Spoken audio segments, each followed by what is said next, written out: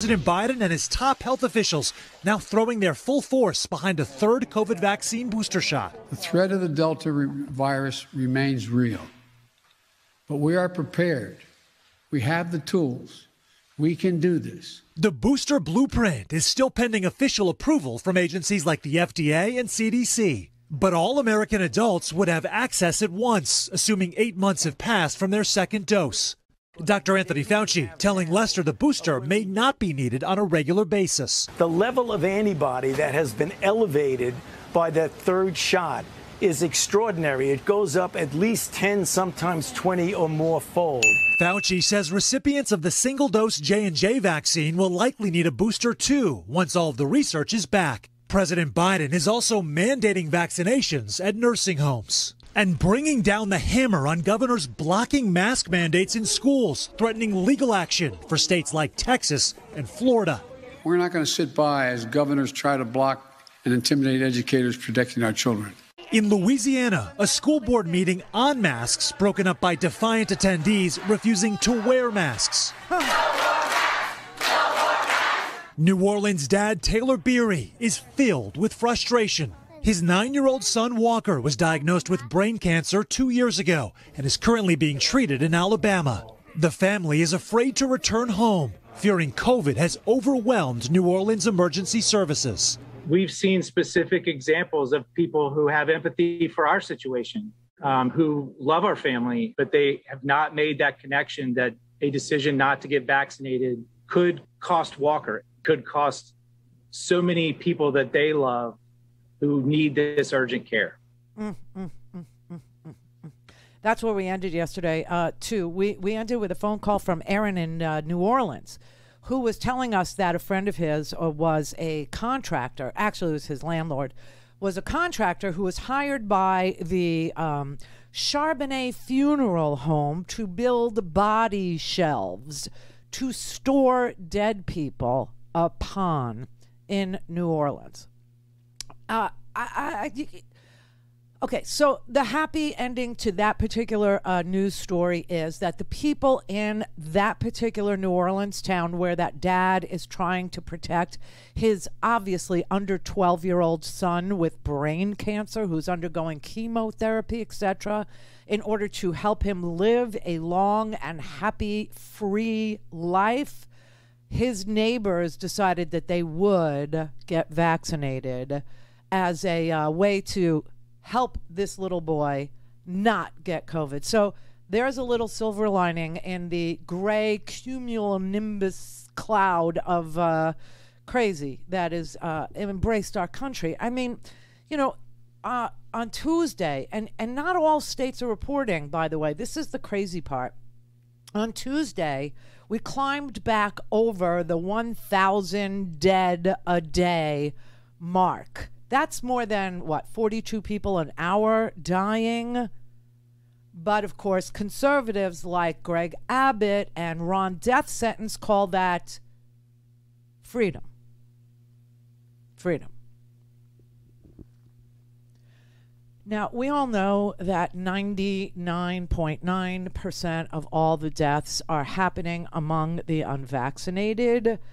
So, demographically speaking, this pandemic might actually raise the cumulative IQ of the United States of America. But that's not the way I really intended for our country to raise its IQ. I always thought maybe I could get people to read, and that might do it. But oh no, oh hell no, that ain't happening. So I don't know how many deaths are too many deaths. I'm not sure.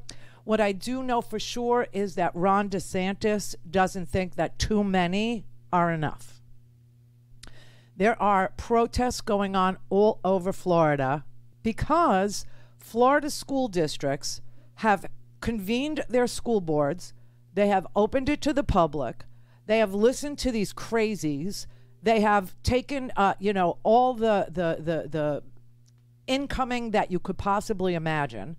And they have decided in various counties like mine, Palm Beach County, that they are going to send kids back to school with a mask mandate and no parental opt-out. Miami is doing the same thing. Alachua County is doing the same thing. Tampa is doing the same thing.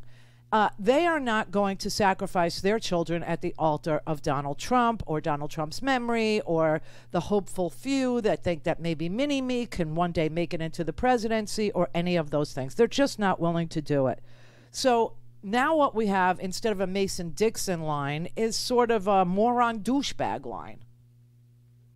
I'm not kidding. If you look at a map of the United States of America right now, if you look at a color-coded map of which states are the lowest vaccinated states in the nation and where the hospitalizations and the death is the worst, it looks exactly like a map of the Civil War Confederacy.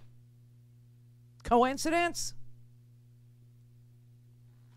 The South is seceding from life, at least from reality, and they're dying in droves.